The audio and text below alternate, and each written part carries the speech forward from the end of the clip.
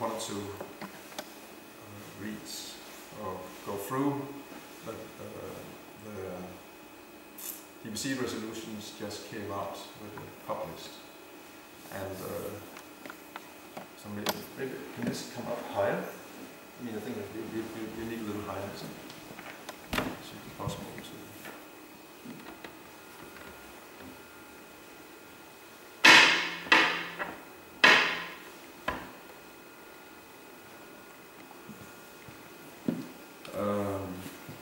Vil computeren længere op?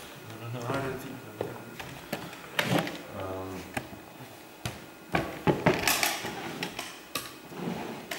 That was Robert's unique accomplishment, one of his many unique accomplishments, that actually he was able to establish a succession after his passing away. Generally, when a great acharya leaves, disaster strikes, and often most of what he has built up in terms of organization and society very often collapses. That's actually the rule, that's to be expected.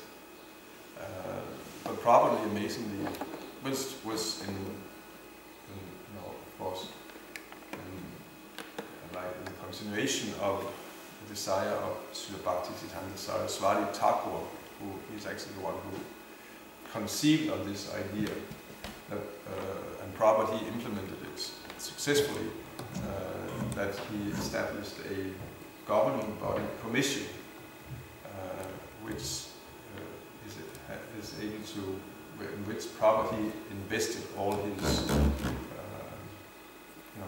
his authority, so that after he has gone, after he passed away, then the ultimate managerial and also spiritual authority was invested into not one person, but a governing body.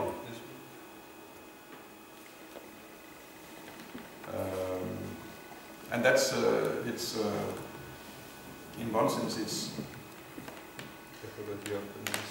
okay. It's a new thing. Then again, also it's there is actually also historical precedents for such a body. Anyway, I'm not going to get into that, but it's nevertheless with one of our experience, it is a different kind of system. You have one person, things can be very effective. He just takes decisions, and if he's very advanced. Everything works wonderfully. But also, it can be problematic. If he's not on that level. And worldwide organization, no, it will not really work with like just one successor acharya after Srila Prabhupada. The governing body is actually the right thing, but it has also, of course, it works on democratic principles. Why don't we just close it all?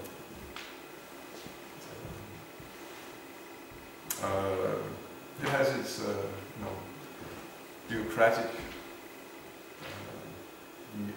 sides to it and so on, but that's just part of the deal. It's just part of the deal. Actually, what is keeping ISKCON together, if you ask me, is the presence of there is a governing body commission with all the trials and errors that have been over the years. Still, this is the one thing that's actually unifying Srila Prabhupada's society, the international Krishna consciousness after his passing away. If it had not been there, actually we would not have had an ISKCON society. And so it's a very, very important body, it's a very, very important function. And traditionally, I was always raised, and when the GBC Resolutions came out, it's something that is, of course, relevant of everyone, and a Bhagavatam lecture was spent on discussing the GBC Resolutions. It's not my speculation, I'm just following parampara as I was trained. So you understand. So here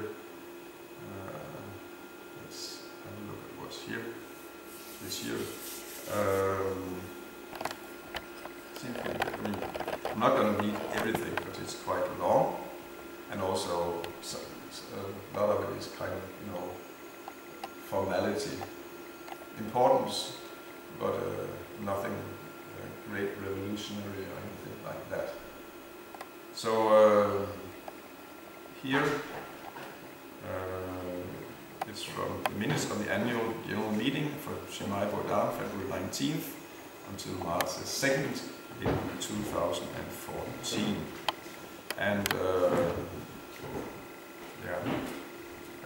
you see there's zone assignments.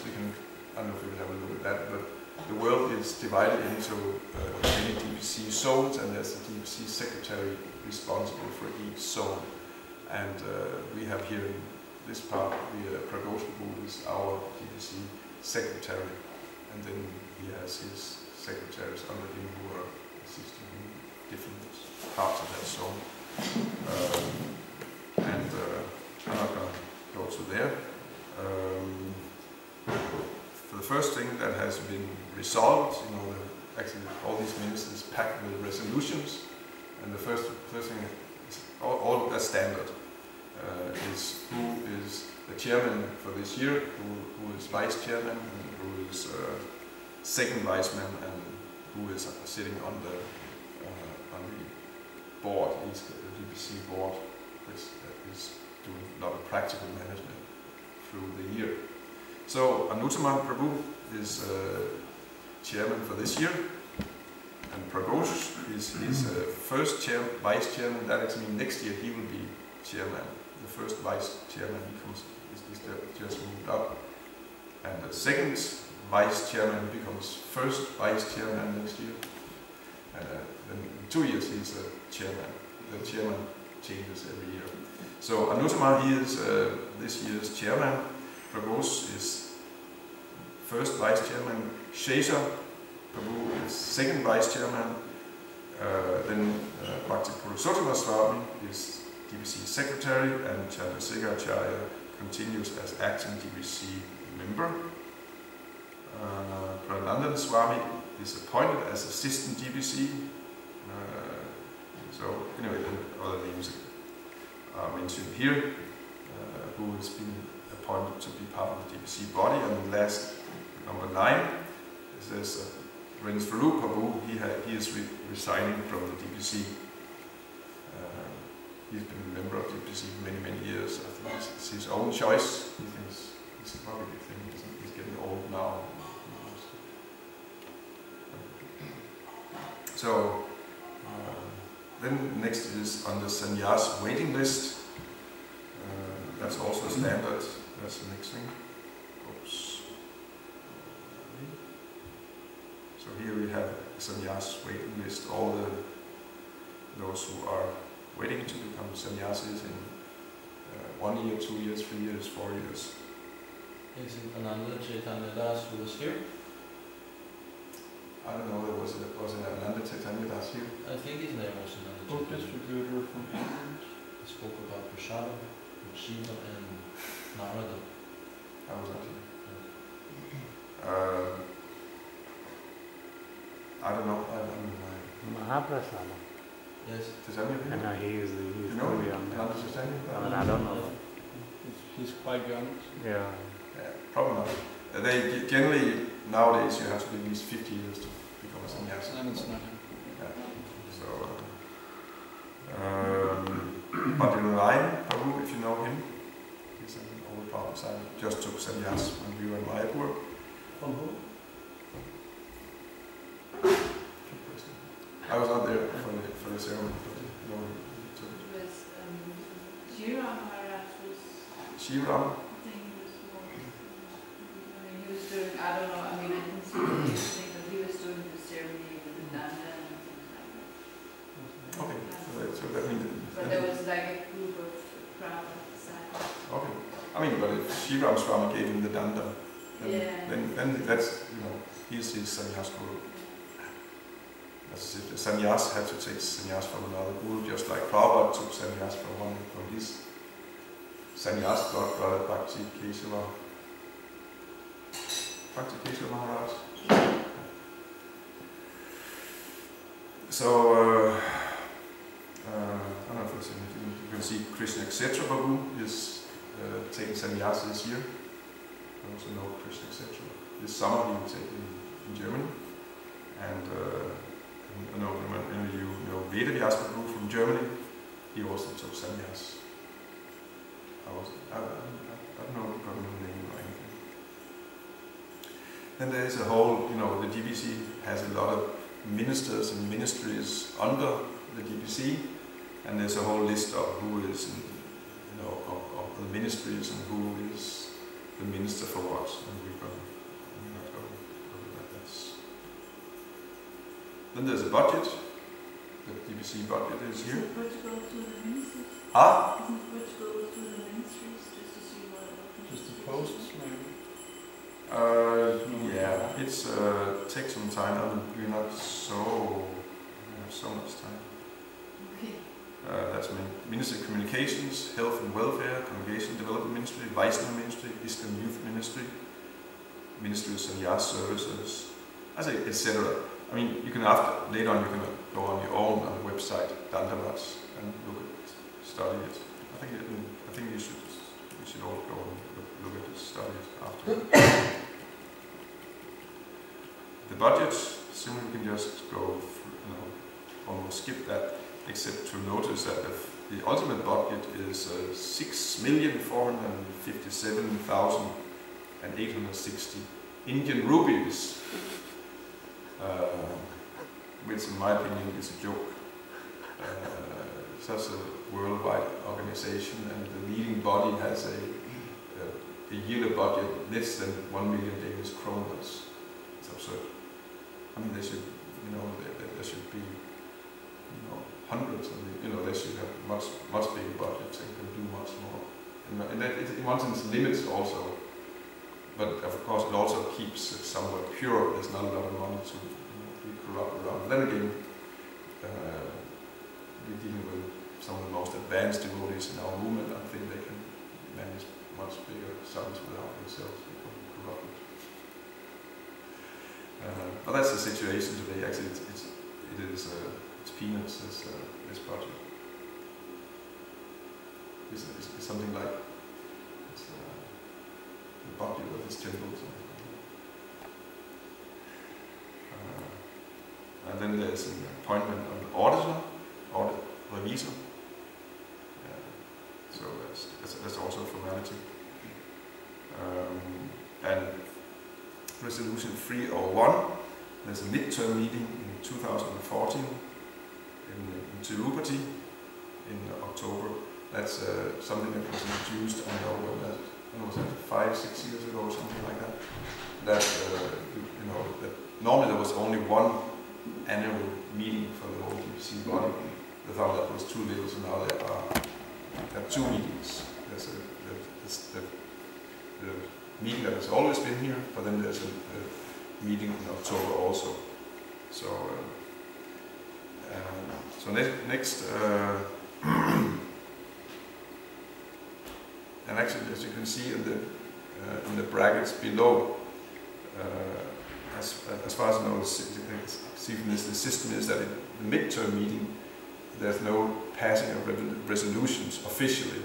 They all being passed in the annual general meeting in Mayapur.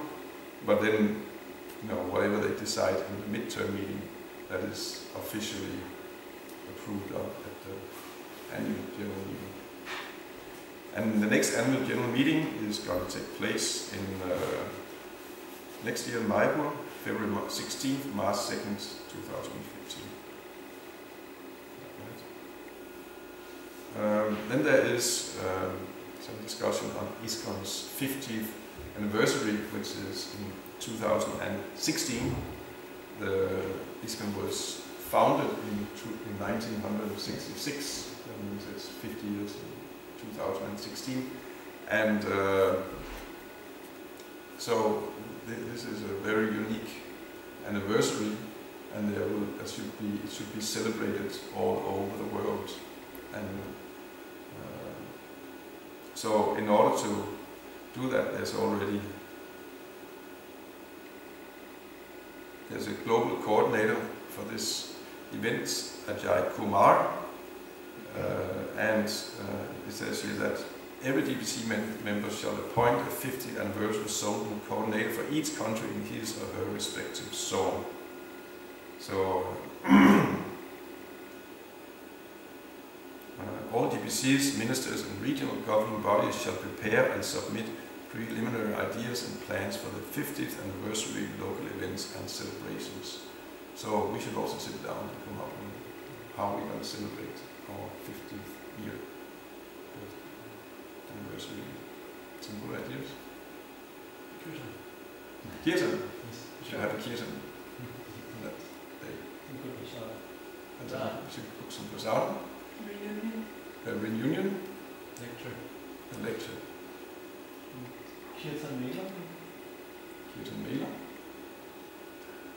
And yeah, I mean, Fasting. fasting Yes. for 1 year.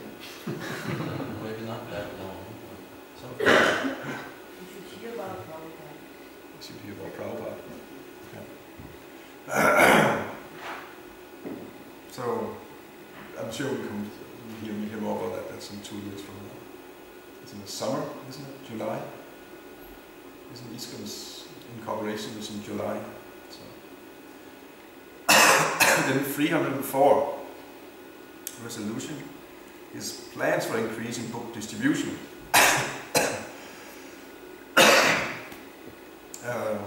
Something there's mentioned here. Some parts of the world, the book distribution is not increasing and it's rather decreasing, and there's some increase. Some parts of the world there could be more, and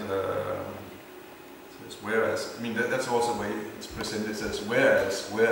This is the kind of the justifications and explanations for the resolutions, and then follows. This is, I think, this kind of the legal way of formulating this. This is legal language.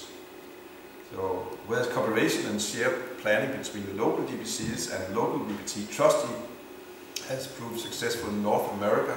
Actually, book distribution is back again on a rise in North America, and I think North America, USA, basically, distributed more books than for the last 20 years or something. It was the best year for many years, and there's some systematic, approach to increase book distribution.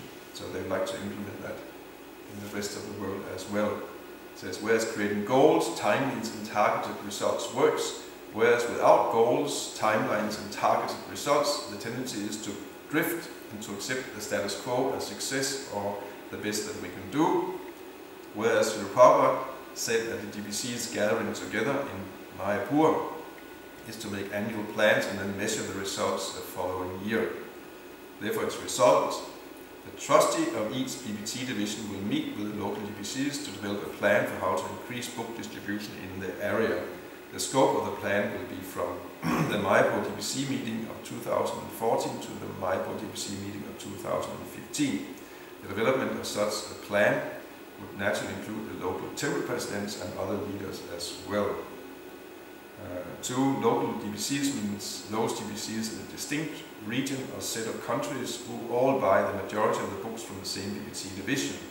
For example, such a region or set of countries could be, and it's mentioned, which different parts of the world are being served by which BBT division.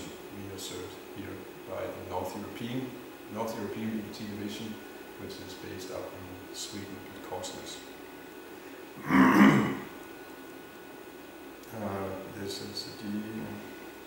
There's some discussion on that.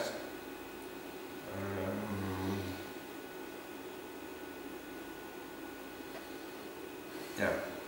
One small point, this paragraph says, while ISKCON, the GBC and the BBT are independent entities, and thus GBC cannot instruct the BBT trustees, the GBC humbly appeals to the GBC trustees to kindly get involved in pushing this process forward and making sure that the development of these plans actually happens.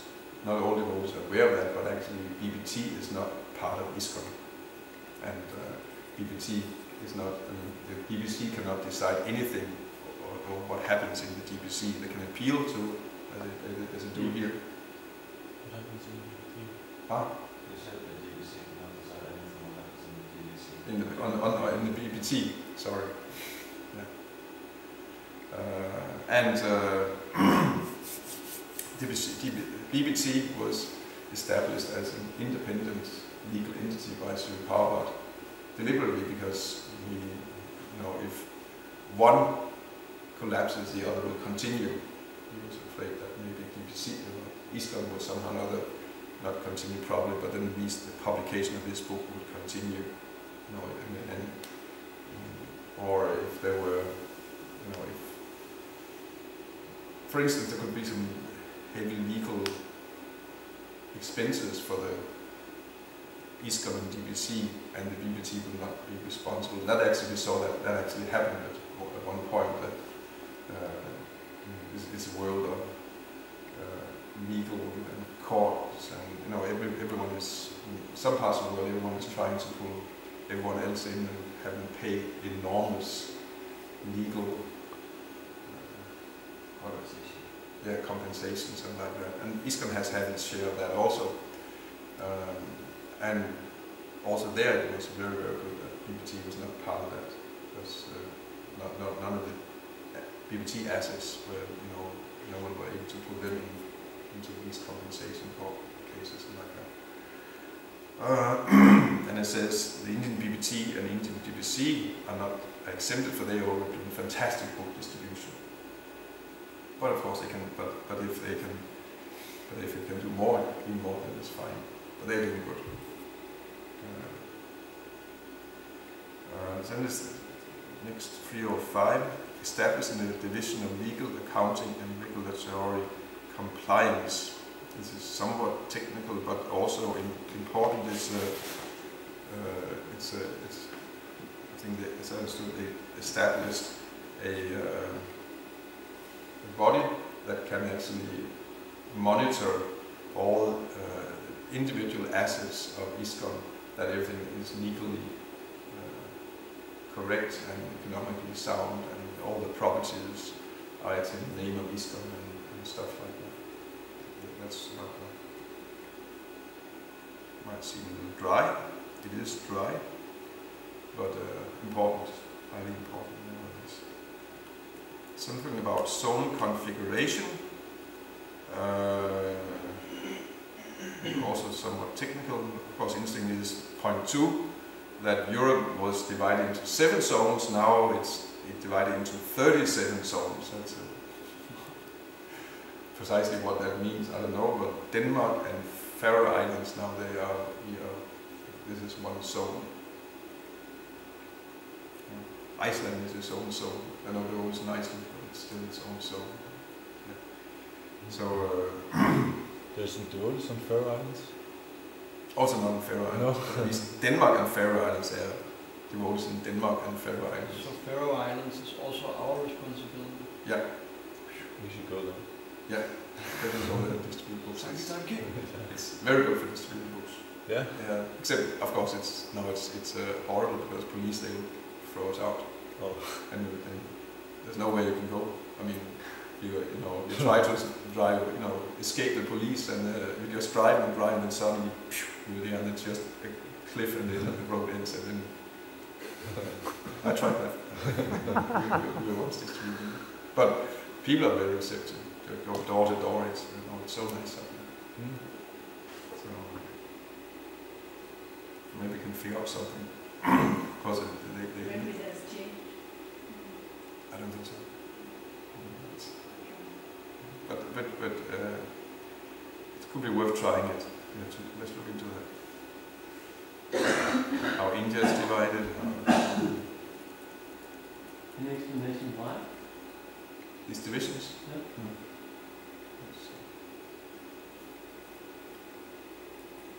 And it's not explained here, and I haven't heard anything from anyone about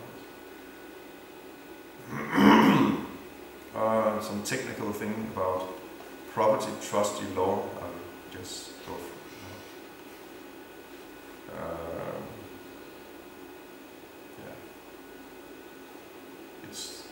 legal matter, legalities.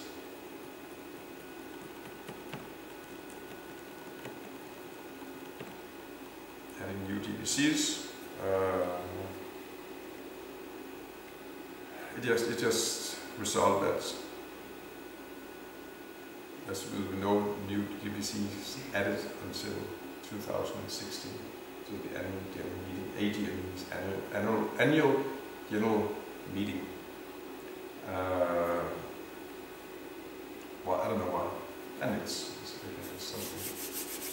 It's not immediately relevant for us to rank and find devotees unless someone you would have hoped that you'd be added on the GBC next year, then you have to wait 2 years. Too bad. Yeah. Okay. This is interesting. The next one. 310 Srila Prabhupada, the founder Acharya of ISKCON. Its a new book has come out, written by Ren Swarup, about, which is called Srila Prabhupada, the founder Acharya of ISKCON, which establishes,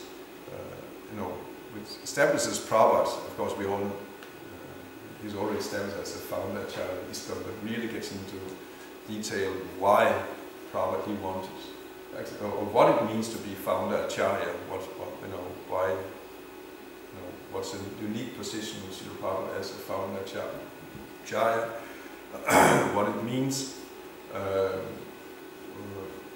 That Srila Prabhupada, he wanted that, why he wanted that, the Shastric reference for it, and many things. It's very interesting. I read it halfway through. And again, this is very important. This is what is going to unify ISKCON for thousands of years. Actually, is the idea. This is what's going to actually make Prabhupada available still for next many generations to come, when there are no more any devotees who ever met Srila Prabhupada. We're still living in an age where many have direct meetings with Srila Prabhupada. That will not be the case in the 30, 40, 50 years from now. So how will next generations have access to Srila Prabhupada? So that's also all being discussed here in this book, and actually shown that the system Prabhupada set up with himself as a founder Acharya, and actually makes him available as the Shiksha Guru for all generations to come. It's a very interesting book.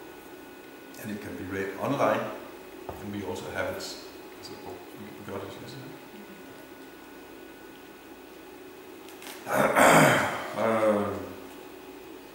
So there's something there, and then it's practical. Every ISKCON project website should have a link to this website. So our websites, they must have devotee healthcare guidelines. So just something about that we have to take care of devotees' lives. This is particularly about temple devotees who is, somewhat surrender completely, everything into the hands of the temple and ISKCON authorities, and it's important that their health is being taken proper care of, and also that the devotees who enter the temple, they are aware of, they have to be fully informed about what it means to be in the temple. And there should be, it says, what is it? There should be, everyone should be properly health insured, and